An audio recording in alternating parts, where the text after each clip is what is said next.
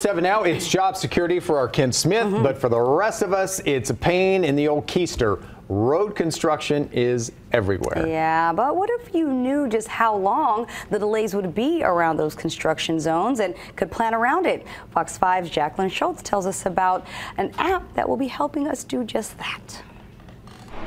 Slow go, I guess. Alex Lopez moved to the area 9 months ago. He thought all this construction at Las Vegas Boulevard and Cactus would be over by now. It's not. County officials say the work's been going on for a year. Another driver described this stretch as infested with traffic cones. You know, the cones are still here, everything else is still here. Would you like to know when the project will be done? That'd be nice. After residents nearby had enough and kept giving county officials an earful, changes are coming. Contractors hired by the county behind all this road work will now be required to tell you when it's all going to end and make it easier for you to know. County Commissioner Michael Naft explained the reasoning why the onus should be on these construction companies.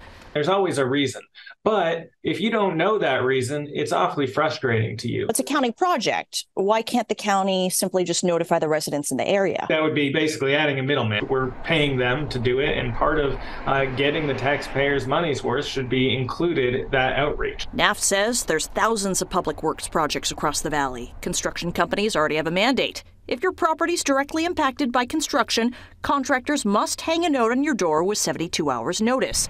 Now, they will have to notify you if a deadline's missed. There's also a master county website coming with a list of deadlines for projects across the valley. So if this stretches on your commute, you can look it up. Have an expectation of when things might be done and at least a rough time frame. But I feel like just efficiency website would be easy enough for everyone to check. Jacqueline Schultz, Fox 5 News, local Las Vegas. Now, Naft says you can always call your local official to find out about road work, but the changes would not get you quicker answers like this app could. No word just yet on when that website and app could be up and running.